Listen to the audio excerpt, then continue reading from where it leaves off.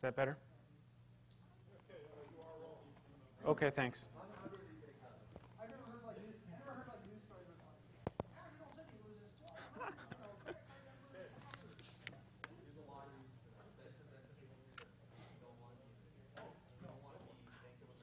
Hi, everyone. Thanks for coming. Yeah. Title of this talk is Hacking Headhunters. I'm going to go ahead and get started by bringing up the outline. These are the topics I want to cover. Oh, I should start by saying that I brought Tootsie Rolls. Does anybody want Tootsie Rolls? I'll start them over here, and you guys can pass them around.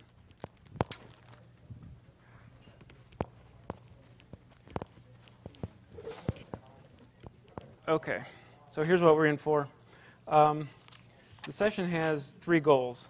The first goal is to get a better understanding about what recruiters do. Basically, headhunting is just as simple as you think in the general terms.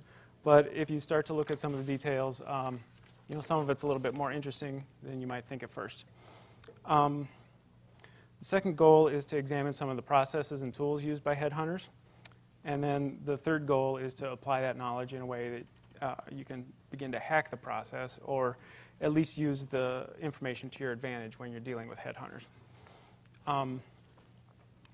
When I started thinking about different ways you could use this information to your advantage, I realized that there's different ways that people interact with headhunters, and I came up with three different ways. The first way is you might be a candidate who's going to be placed by a headhunter. You might be working with a recruiter to get a new job, and that's probably what would be most appropriate for today's audience. And so if you're working with a recruiter to get a new job, you want to do everything you can to help them. And so tips that help the headhunter do his job are going to have a green smile face next to them in the presentation. You might be a manager or an employee who wants to keep their employees or coworkers from getting stolen by a headhunter. And in that case, you're going to want to try to thwart them. And tips along those lines will have the red frown next to them. And the third way you might interact with a headhunter is to perhaps you have an open position that you need to staff, and you want to consider hiring one to help you staff that position. And so hiring a recruiter tips have the blue guy with dollar signs in his eyes. And at various points in your career, you may have one or two or all three of these different ways of interacting with headhunters happening. So be looking for these icons throughout the presentation. We're going to start with some definitions. And we'll start with the most basic definition. What is a headhunter or a recruiter? Very basically, these are the guys who match up candidates with open positions on behalf of their clients. A company will have an open position that they have trouble filling, and so they'll call up a headhunter and give them the task of filling that position. Most often, they prefer to be called recruiters or search professionals. The term headhunter has been around for a long time, and it's considered informal but not necessarily pejorative these days. Headhunters have a pretty thick skin, and I don't think I've ever heard of one being offended by being called that. Next definition is a search. The search is the name for the activity that the headhunter does when he's trying to place a candidate in a client's open position. A search is always for a specific, well-defined position within the client company. And I put some examples here. Vice President of IT for a bank, Oracle DBA. It's always precisely defined, and there's a specific open position with a specific job description that they're trying to fill. And we'll talk about the search process in a lot more detail later on.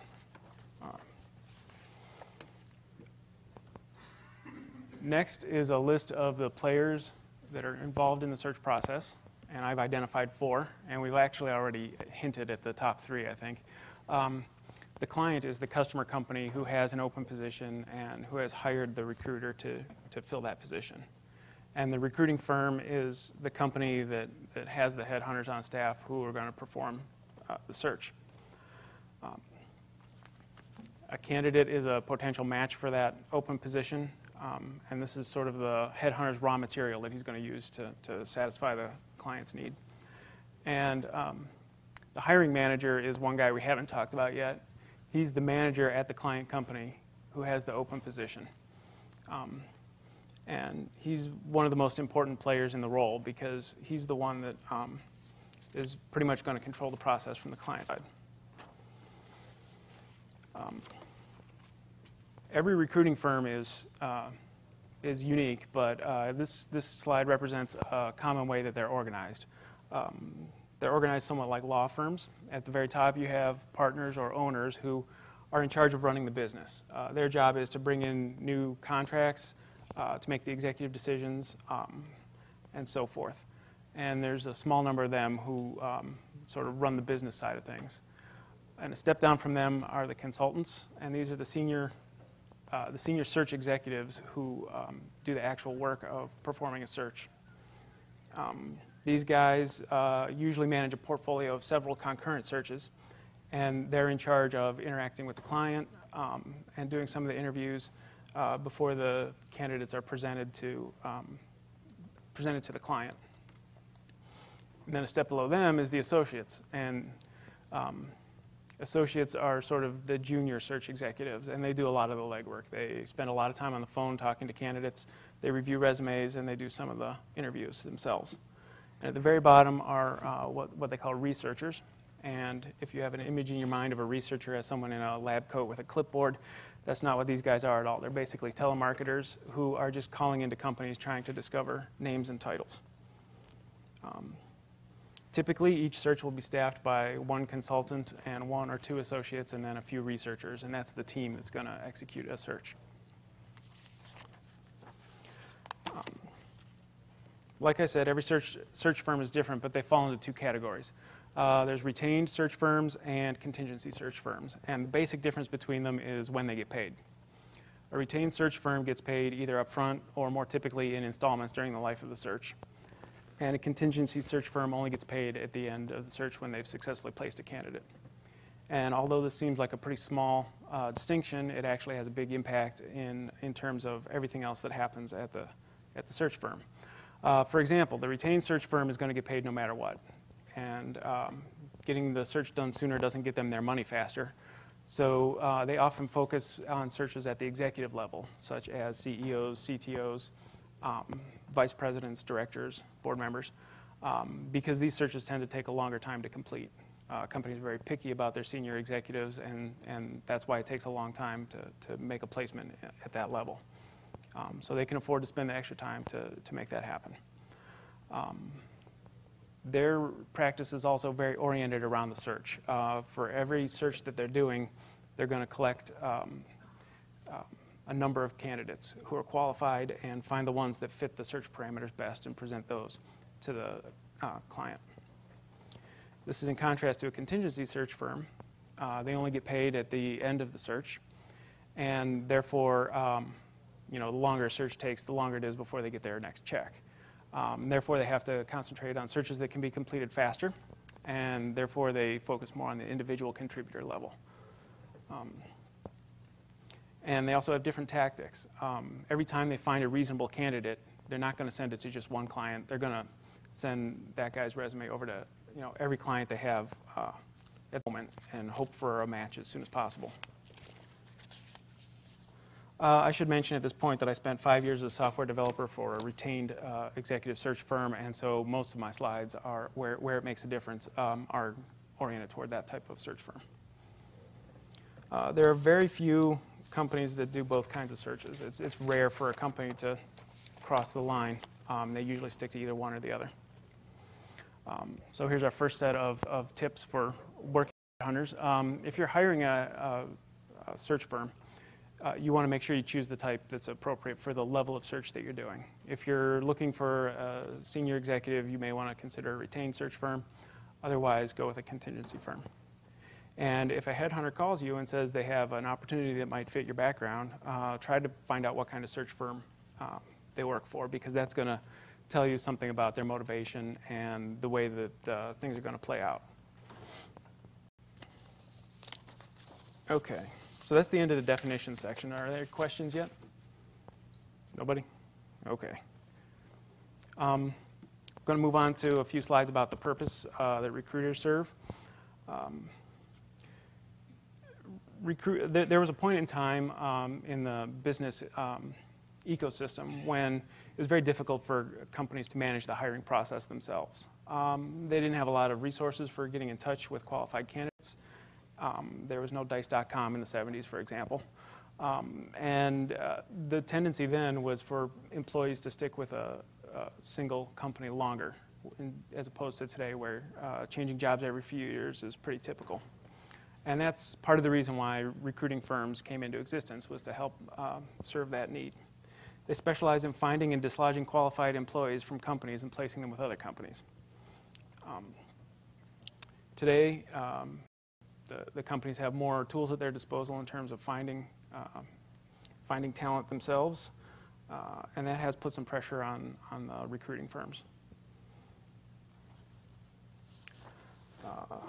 Even though the recruiting firm is basically a middleman in between the people with the jobs and the people who need the jobs, and middlemen are sort of being replaced by the internet these days, sometimes it's still useful to use a middleman. For one thing, hiring new talent is an administrative task that doesn't directly contribute to a company's bottom line, and so it makes sense to outsource that task. Furthermore, if you outsource it to a recruiting firm who specializes in your industry, for example, they're spending all their time, hiring in the hiring process, so they become experts at it. They may be able to execute the search quicker, which means you spend less time with that open position waiting to be filled. And if you've ever tried to hire, especially a technical person, you get a lot of applicants who are just not qualified. And sometimes it's not apparent from the resume that they're not qualified. It's not until you're interviewing them that you find out that this is a bozo. And so if you can push off dealing with the bozos to some other company, that can actually be a big benefit. And the last reason it's useful to use a recruiter is because you can use them as a level of indirection to protect your company secrets. For example, if you're a technical company and you're making a strategic switch from, let's say, Windows to Linux, you might not want to put an ad in the paper with your company's name that says Linux developers wanted, because that's going to tip off the competition what you're doing. So it gives a way to provide some level of anonymity. There's also such a thing as a confidential search, in which the recruiters agree not to disclose the company who's actually hiring. And that's a really useful way if you really don't want anyone in the public to know that you're hiring for a particular position. Okay, so we have a slide here that gives a high-level overview of the recruiting process. The first two steps are sort of the setup steps. First, the client company is going to select and hire a recruiting firm, and then they'll draw up a contract that specifies the position that's being sought, the level of compensation for the new hire, and most importantly, which individuals from the client company and the recruiting firm are going to be involved in the search. Steps 3 and 4 are where the work happens, and we have more detailed slides about those coming up. Basically, the recruiter works on the search until it's finished. When a suitable candidate is found, they'll be offered the job at the client company, and the candidate will start work. At that point, we have the 5, 6, and 7, sort of the cleanup steps. The client will pay the fee to the recruiter. If it's a contingency firm, you'll remember that a retained firm will be paid up front or in installments during the search. And the fee is typically 25 to 33% of the candidate's base salary. For a long time, 33% was standard and non-negotiable, but the dot-com crash of 2000 and the economic downturn